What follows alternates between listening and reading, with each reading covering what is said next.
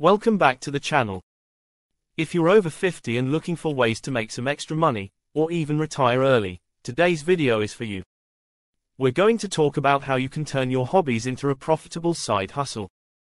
Whether it's crafting, baking, photography, or any other passion you have, these tips will show you how to turn what you love into a steady income stream. After 50, many of us start thinking about ways to slow down physically or transition out of traditional work. But that doesn't mean you need to stop earning money. In fact, turning a hobby into a side hustle can be both fun and profitable, plus, it's a great way to ease the physical burden of a labor-intensive job. Think about it, you've spent years perfecting your skills or talents. Whether you enjoy making crafts, cooking, taking photographs, or even gardening, there's a way to monetize your hobby and build a business that fits your lifestyle. The first step is figuring out which of your hobbies has the potential to make money. Start by asking yourself a few questions. Visual, text appears on screen as the host speaks. What do I enjoy doing in my free time? Do I already have the skills and tools needed? Is there a demand for this product or service? Could I see myself doing this regularly without getting burned out? For example, if you love crafting, there's a huge market for handmade items like jewelry, knitting, or woodworking. If you're into baking, you could sell your treats at local markets or online. And if you have a knack for photography, you can start offering services for events or selling your images as stock photos. Next, do some research. Look into what similar products or services are already available and where there's a gap you could fill.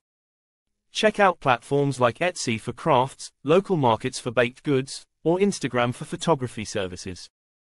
Ask yourself, who would be my ideal customer? For example, if you're a crafter, your audience might be people looking for personalized gifts or home decor. If you're a baker, it could be local families or event planners looking for high-quality, homemade treats. You don't have to go all in from the start. In fact, it's smart to begin small and test the waters. For example, if you're a crafter, create a few products and list them on Etsy, Facebook Marketplace, or even local community boards. If you're a baker, offer your treats at a local farmer's market or take custom orders from your neighbors. And for photographers, start by offering your services to friends and family or even local small businesses. Promotion is key to growing your side hustle. Use platforms like Instagram, Facebook, or even Pinterest to show off your work. Post regularly, share behind-the-scenes looks, and don't forget to engage with your audience.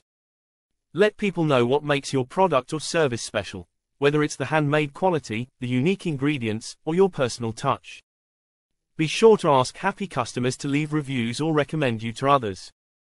Word of mouth is powerful. Now, let's talk about pricing and scheduling.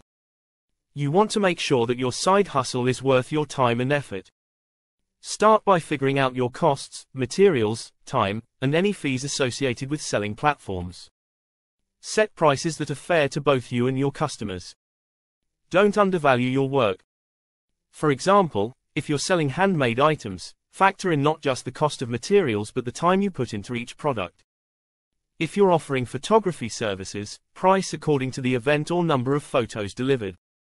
Also, set a schedule that works for you. One of the benefits of a side hustle is that you can control your hours, so make sure it's flexible enough to fit into your life. Once you've tested your idea and found what works, it's time to scale up. This could mean producing more items, offering additional services, or expanding to new markets. For example, if you're a baker and your cakes are selling well, consider offering catering services for events. If you're a crafter, expand your product line to include seasonal or custom items. And if you're a photographer, start offering packages for weddings or business portraits. The most important thing is to enjoy the process. Turning your hobby into a profitable side hustle is not just about making money, it's about finding joy in what you do while creating new opportunities for yourself. Take it one step at a time, learn as you go, and don't be afraid to try new things. With passion and persistence, your hobby could become the key to a more flexible and enjoyable future. Thanks for watching, and if you found this helpful, don't forget to hit like and subscribe for more tips on how to make money after 50. Drop your favorite hobbies in the comments below, and let's see how you can turn them into a side hustle.